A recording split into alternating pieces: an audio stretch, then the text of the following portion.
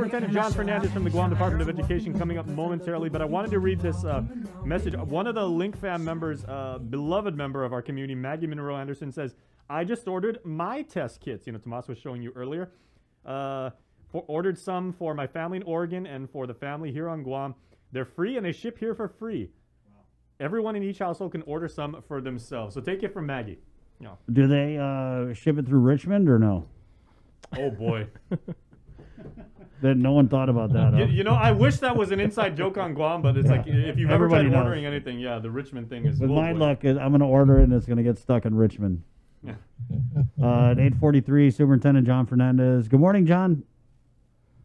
Hi, good morning. Good morning, everybody. Oh, don't know where to start. But did you want to do your thing first, and then we'll? Yeah, sorry I wasn't able to come on last week.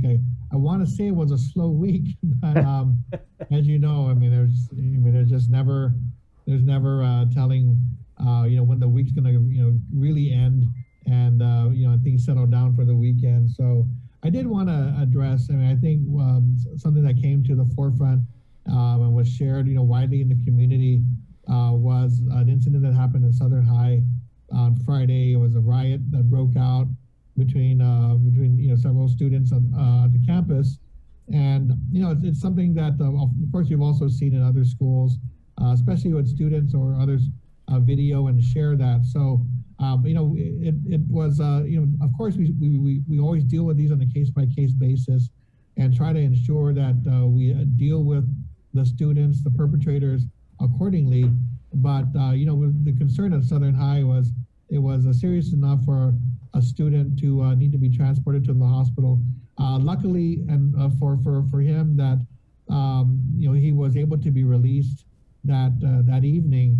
But that just reminds us that even if you aren't fighting, even just horseplaying, there are consequences to falling, hitting your head.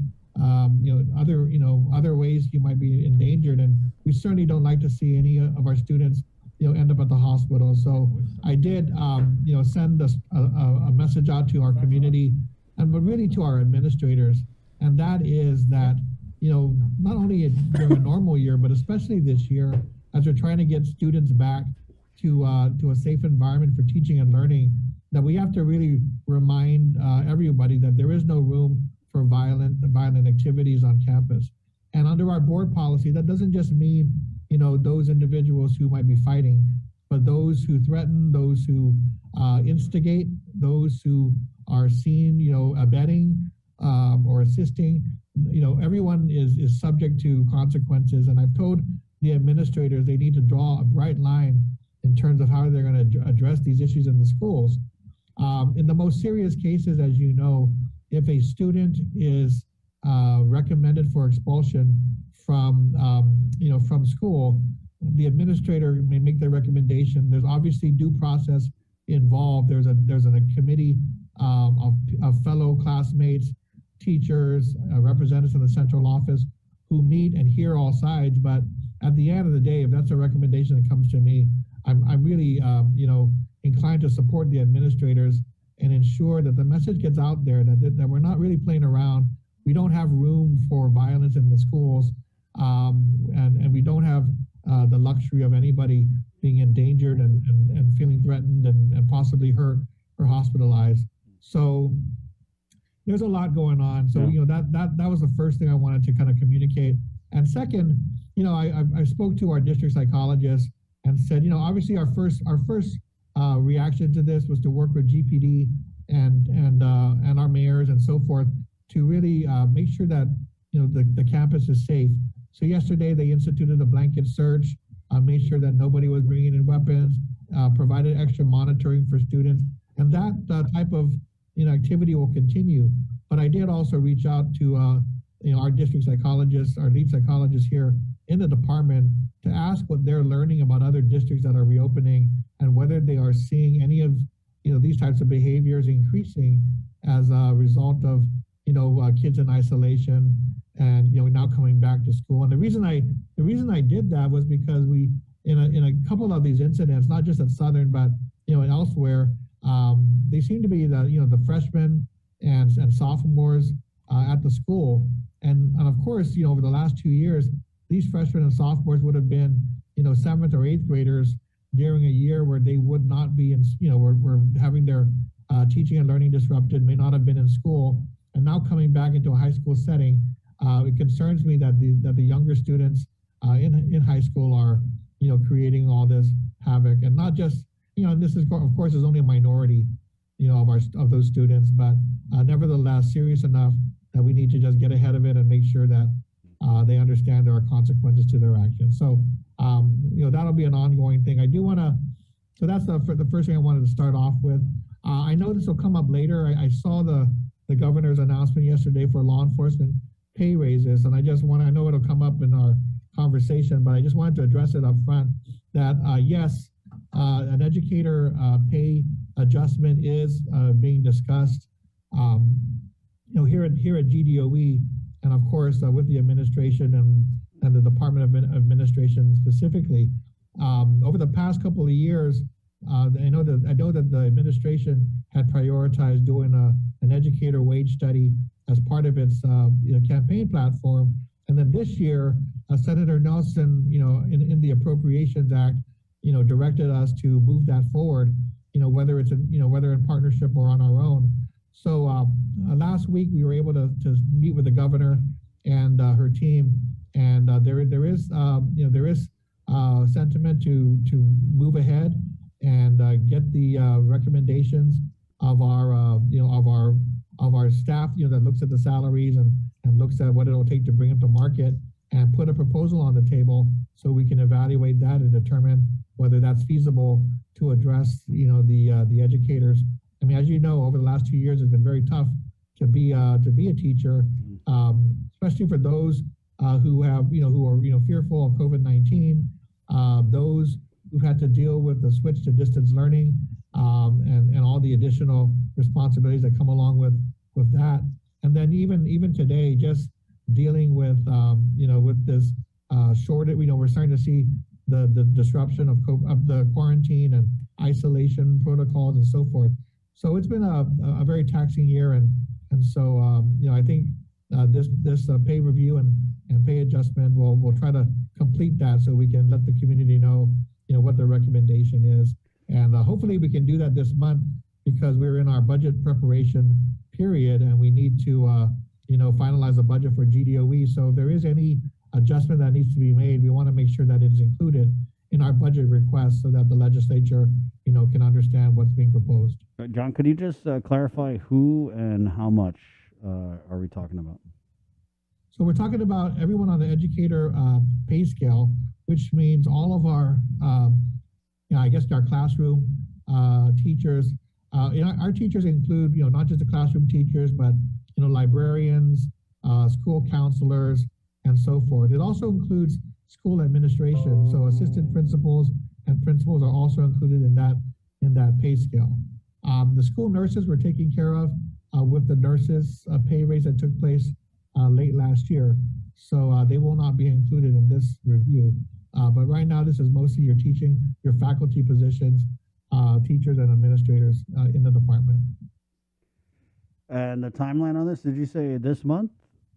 Well, we're hoping to get at least an estimated a number and have that done by the end of January, when we make the board is going to need to approve a budget to propose to the legislature and submit to the legislature by the end of January. So we're going to try to at least do an initial estimate and provide a basis for that.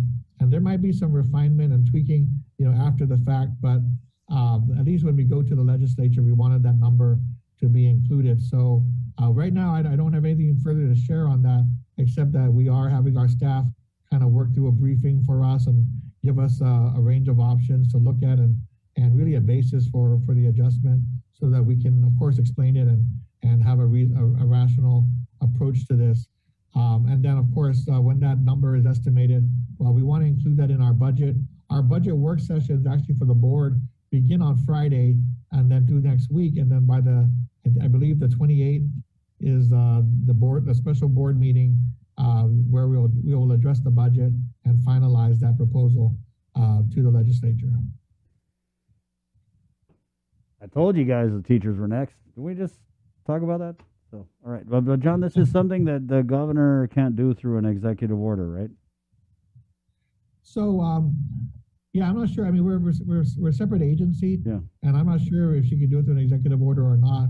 But in our conversation, this has been an ongoing conversation because I know that this was part of the, her platform when they came on, and of course the pandemic hit, and we were trying to, make room to address the educators along the way.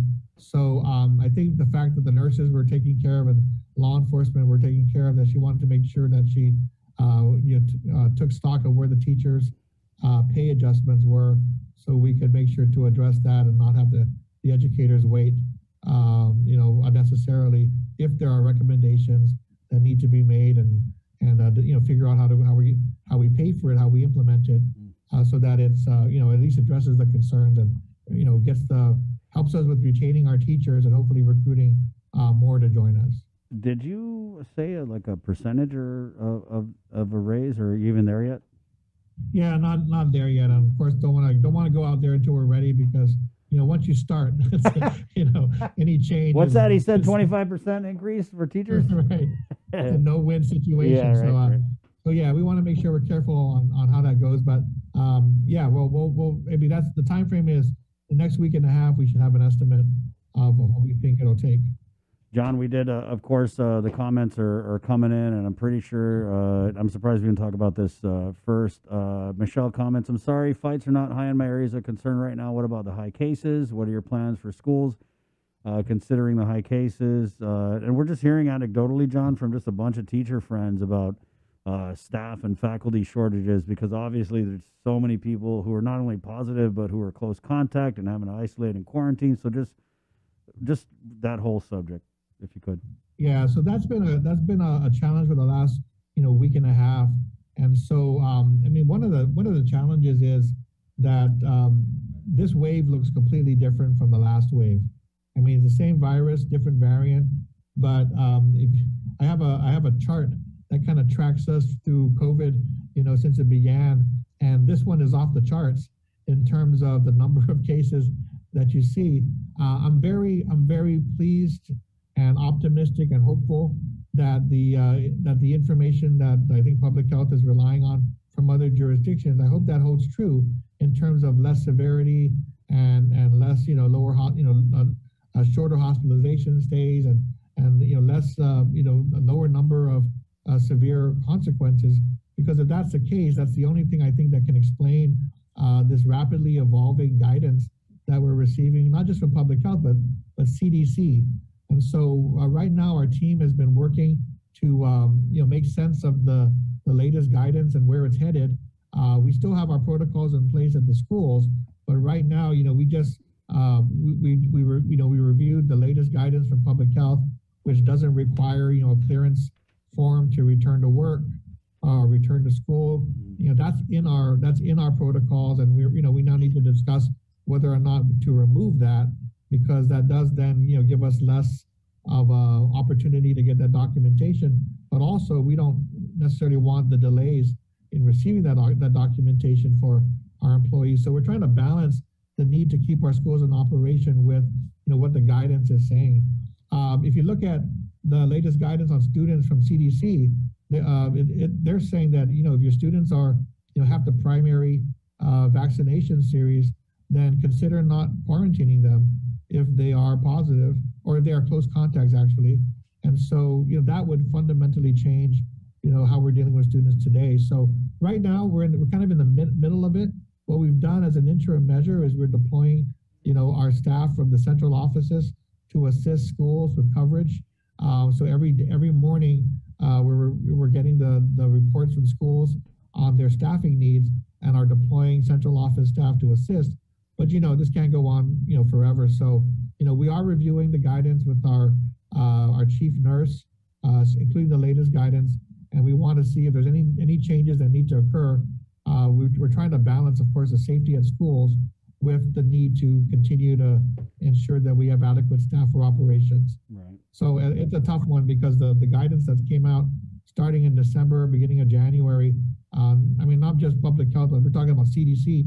level, I think is confusing all around, and the kind of mixed messages, not many mixed messages, but again, it's not as straightforward as you would think. Every scenario, you have to determine whether they're vaccinated, unvaccinated, got a booster, didn't get a booster, or ongoing exposure, or the no exposure, and then implement the protocols, and there's slightly different all the way around. So yeah, exactly. Yeah. And that's a challenge to do when you're trying to implement across 41 schools, 4,000 employees, and 26,000 kids. So we're trying to do the best we can. We're hoping that the forecast that this will come and go quickly will come true. But again, we're in different territory, new territory, right, once more.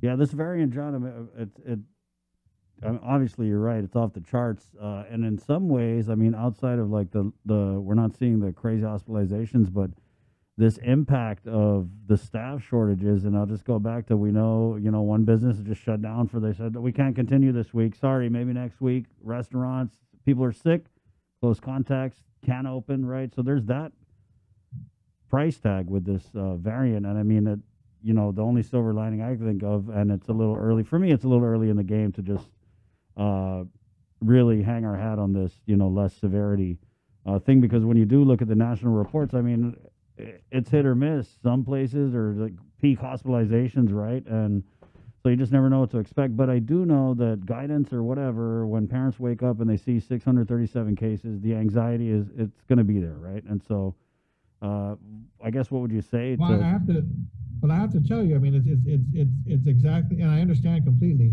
I mean, I understand, where the decision to scrap the CAR score, why that was made, because at some point you're looking at cases, the number of cases, as your primary indicator, and that when you see the rising cases, it's going to translate into this number of hospitalizations and deaths and so forth. And apparently, I guess that's not the connection they're seeing, and so I understand why they might have made that decision. But for us, we have our dashboard that we're still reporting out, and we know that it creates anxiety because it doesn't fully explain the differences that might be occurring in this situation compared to Delta. So it's a tough one. I mean, we're really just wanting to make sure that that we have good public health guidance as much as possible. But this particular past 4 to 6 weeks, I'm not criticizing the local side. I'm just saying that even on the national level, it's been very difficult to decipher, and that's really, I think, made it a challenge nationally to figure out how to address school districts, openings, closures. You'll see a whole host of examples across the country. Some schools shut down, some decided, business as usual. The only thing that I think really is comforting to us is that we've continued with universal masking, which seems to be a consistent recommendation. We've done high levels of vaccination rates. So when I see peak hospitalizations and we see those peak numbers of ICU cases, they are happening in states that I also know haven't made as much progress as we have on Guam. So it's, again, we're still learning. It's new territory, and we're going to do our best to just make sure that we can stay safe, but we do want to keep our kids in school as much as possible. Right. John, we did have a comment here from Lonnie. With cloth masks, there's new guidance on the masks. With cloth masks, so they're telling us they're not safe. Is GDOE going to help provide the proper mask mentioned in guidance for the students? Like I said, those masks, so there is discussion internally about moving to N95 masks and assessing that. I mean, I heard there's a discussion about this issue over the last week, at the national level, and the guidance isn't as a hard line as it was before. And so now they're saying, N95 masks, but if you put a surgical mask and a cloth mask together, that works. And any mask is better than no mask. I mean, it gives us a wide range of things to consider. And it's hard. I mean, I think they're trying to provide flexibility for the community, but for someone like, for us, when you say this is recommended and this is required, it's really, not an easy thing to decipher whether something is optional when they say it's recommended, Is it really optional? Is it going to compromise safety, or is it something that we can safely, forego and stick with the requirements? So unfortunately, it's, we have a whole team that works on this to try to decipher and give proper. And we don't want to be in a situation where we're giving, one guidance and then changing it the next day and the next week. I think that'll be even worse. So we're sticking with what we have in place, but we are looking at adjusting it depending on, how the numbers work and how the guidance evolves. You know what that? I think, just for the person who wrote in, I mean, just so you know, we are monitoring school staffing levels. We are, again, providing central office employees to assist where possible, trying to push as many and repurpose as many federally funded support staff available to support those schools. We did let the administrators know that if they get to a critical situation, there is a risk assessment framework in place that if they get to a point where they don't believe they're able to operate safely, that then gets to another level where they bring that to my attention, and that brings the potential to close down, or partially close down a school if it gets to that point. So it's not an impossibility, and hopefully we don't get there, but it's gonna, when we're trying to monitor and support the schools as much as we can right now. Wow, that's kind of huge. So in the event you do got to do like a partial shutdown, I mean, what plans do you have in place, and how close would you think we are? Because things are happening so fast. Like Monday I had a shoot at a restaurant. Yesterday they're like, oh, we're just gonna close. We can't. You know what I mean? So. Yeah. No, I mean that's the tough part. So our administrators are working hard to sustain operations. Their biggest challenge is, of course, maintaining adequate numbers of faculty and staff. Through the midst of this all, we've tried to make sure that we're adjusting to the most recent public health guidance, which does help us provide relief, to the schools by, making, by cutting the time frame shorter than before. But at the same time, it's not an easy task when we've been short the school year, based on retirements, resignations, and other things that have, come through this COVID-19 period. So again, we do have, but again, I just want to let the public know that if it gets to that point, we're not just going to go forward and, as is without any response. If it gets to a critical point, we'll let the board know, we'll let the schools know that we need them to shut down. And, that's something that we're preparing for, but hopefully we can avoid. John, I want to go back to the high case counts, right? And so I get it with Dr. Berg and the interview you did with Nestor, is that what they're really trying to tell us is that we should focus on the hospitalizations, and that the high case counts, no matter how alarming they are on the surface, aren't what they're really focusing on, right? But at what point does it become, are you looking at, with your dashboard, just strictly the hospitalizations? I mean, what if we get like 1,000 positives, Yeah, I mean, today what we're going to be putting out a dashboard that's going to say that over the past 7 days, we've been at a peak of 17.8% positivity rate on an average of over the last 7 days. And the number of new cases is almost at 1,600 over the last 7 days, which again is a peak from where we've been, throughout the past couple of years. So, I mean, clearly that's not what public health is kind of looking at in evaluating the protocols. And so we're working with them to just make sure that, as we go forward, we're willing to, stay in touch and coordinate to protect the kids and our employees, but we are going to need them to be firm about their guidance when it comes down to that, because at this point, it does seem that, the lower number of hospitalizations and so forth is allowing us to continue operations as normal. But, should that guidance change, or should there be a change in that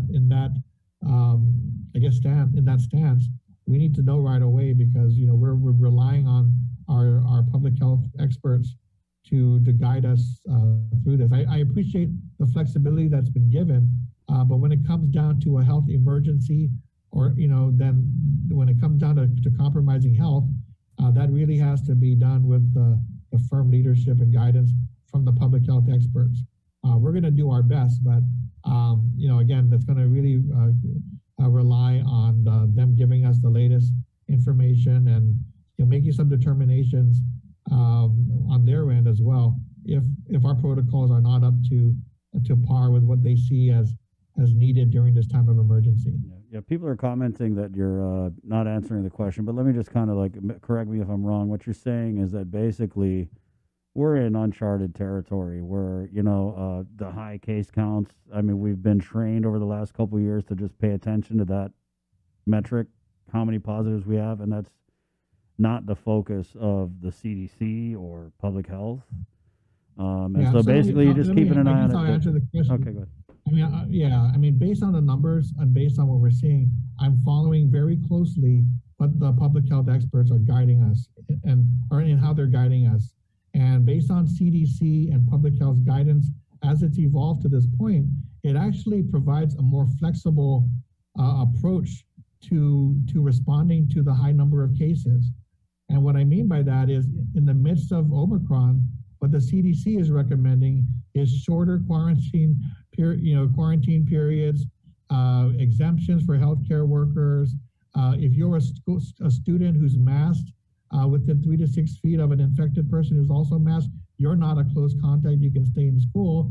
And that if you're a student who's received your primary series of vaccination, then you may not even need to quarantine. So the situation with Omicron, if you're looking at the chart, looks like it's a much worse situation from an apples to apples comparison with where we were with Delta in terms of the numbers of new cases.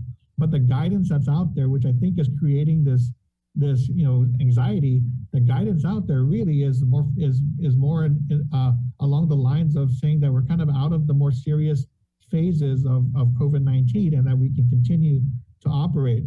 So that's the reason we're keeping schools open.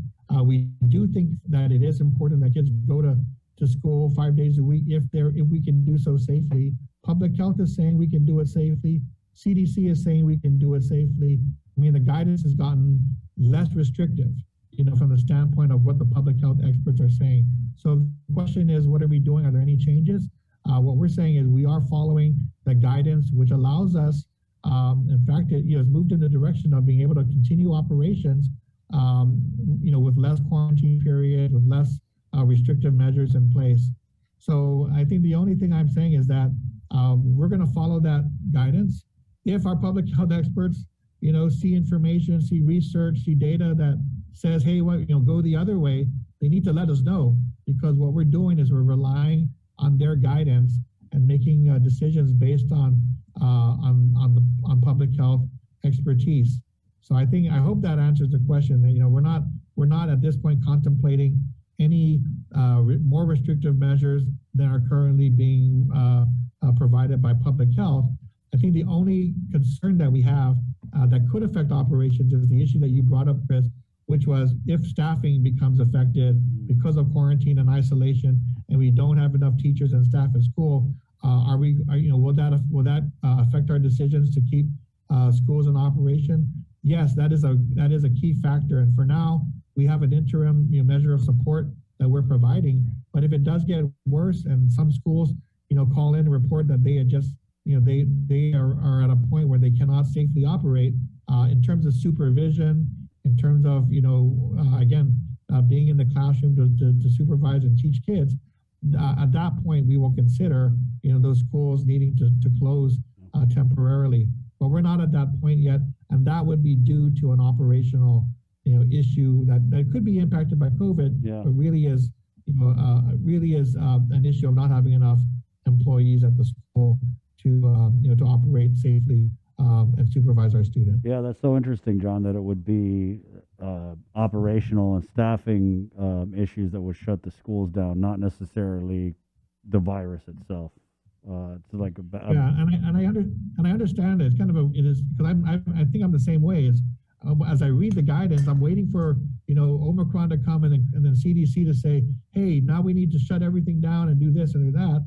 And when you pay close attention to the guidance, it's giving you less restrictive measures. So Omicron's here, but you don't need to quarantine for 10 days, right? It's confusing. Or it's confusing Yeah. to most people, and we're trying to make sense of it and take the most conservative, view that we can, so we can, safely operate. But I don't think that anybody can say that it's really clear cut. Yeah. Given what the numbers look like.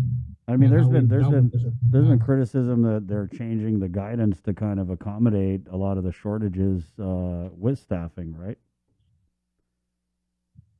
Well, I've heard some of that at the national level, Yeah. where they said things like, well, we're putting in recommendations that we hope people can tolerate.